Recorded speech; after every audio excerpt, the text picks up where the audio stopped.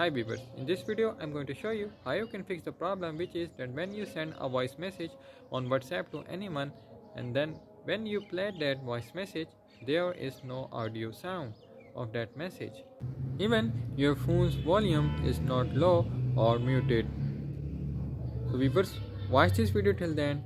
My name is Sazuman Thanoli. Welcome to Get Information and Knowledge YouTube channel. Let's get started. So viewers, you can see that I have sent these messages and there is no voice at all. There is no voice.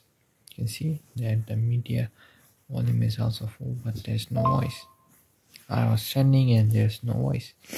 So to fix this problem, what you have to do is go to settings and then you have to scroll down and tap on applications and then tap on application manager.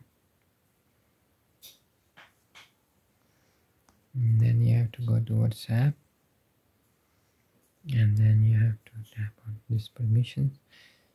You have to turn off and on the microphone toggle. Now if I send a message, hello, hello,